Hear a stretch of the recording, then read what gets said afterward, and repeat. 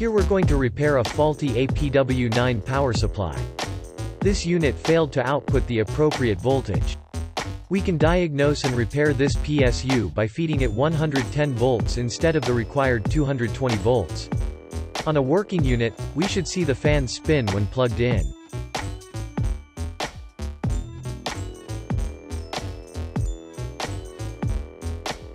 The voltage across the 6-pin connector of the unit should read 12.3 volts.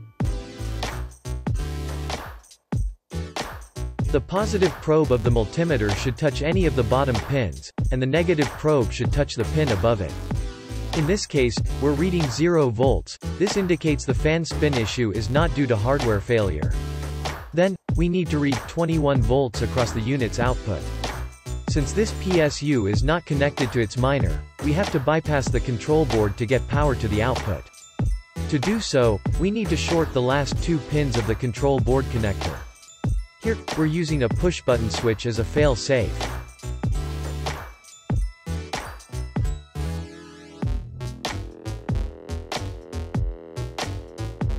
In this case, we're reading 0 volts, which means this circuit has critical damage.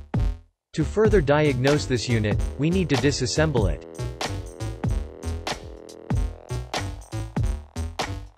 We unscrew the case from the board and unplug the fans.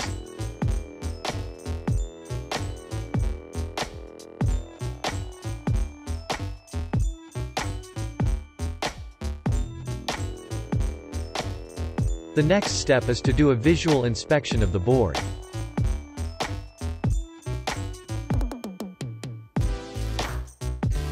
At first glance, we see this unit has a damaged resistor at R32.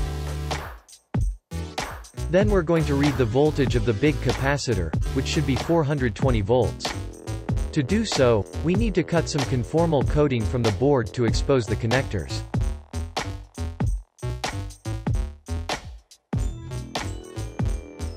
In this case, we're reading 2.3 volts, this indicates that the fuses are not burnt. Consider subscribing. In part 2 we'll show you how to replace the broken components.